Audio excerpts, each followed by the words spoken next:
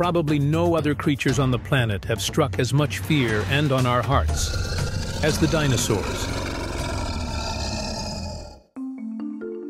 The earliest dinosaurs appeared about 245 million years ago during the Triassic period, when most of the Earth's land masses were still joined together as the supercontinent Pangaea.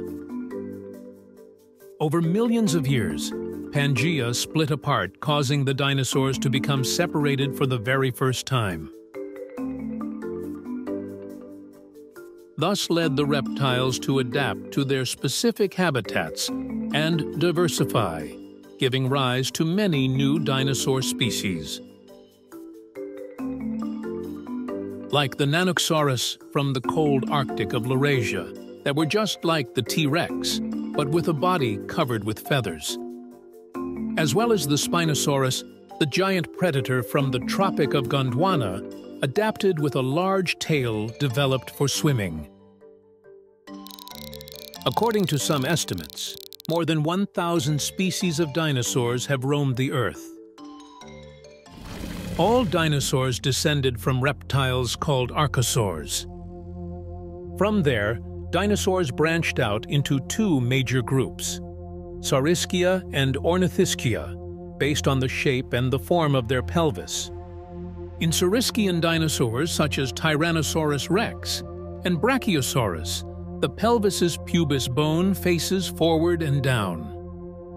In Ornithischian dinosaurs, such as Stegosaurus and Hadrosaurs, the pubis bone faces backward and down.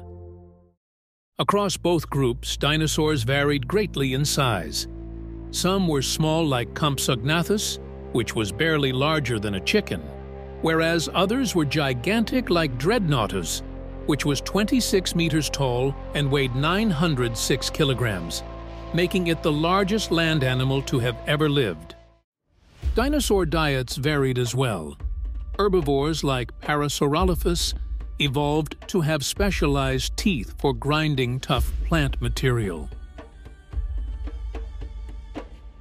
Carnivores made up roughly 40% of dinosaur species. Some predators, like the raptor Deinonychus, even hunted in packs.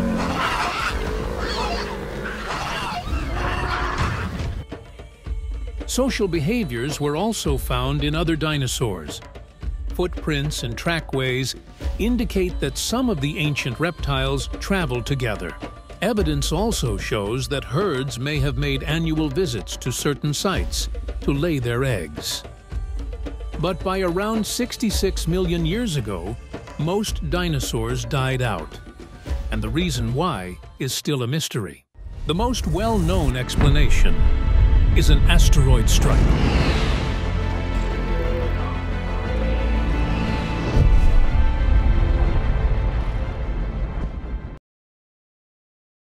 But a multitude of factors may have contributed to this extinction. In fact, the dinosaur population was already in severe decline by the time the asteroid struck. However, several dinosaur species survived, and some of which evolved to become today's birds.